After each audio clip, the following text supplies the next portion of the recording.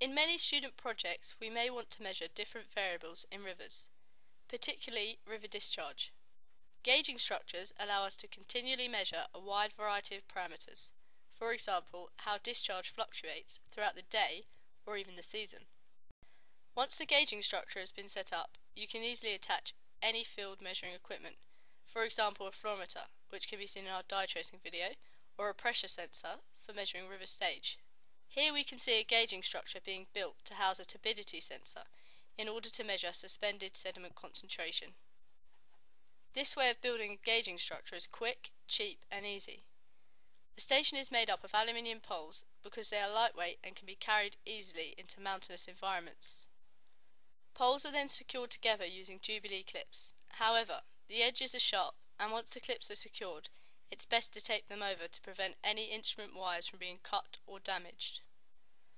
Here we can see the turbidity sensor being attached to the structure using insulation tape and cable ties. Ensure that you tape the sensor wires to the poles to avoid any movement in high winds, because this could cause internal damage to the wire.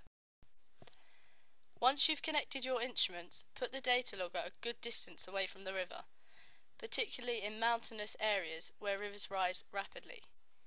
You should seek help from your project supervisor or an experienced scientist when attaching and programming the data logger.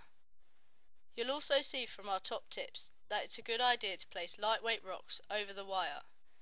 This is to prevent animals such as marmots, squirrels and Arctic foxes from chewing the wire and damaging the sensor. It's very important that your gauging structure is secured properly in the river.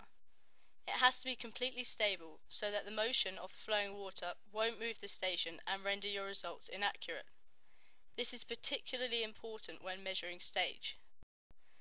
It's a good idea to leave a warning sign on the structure to notify members of the public why the structure is there and to hopefully prevent anyone from interfering with it.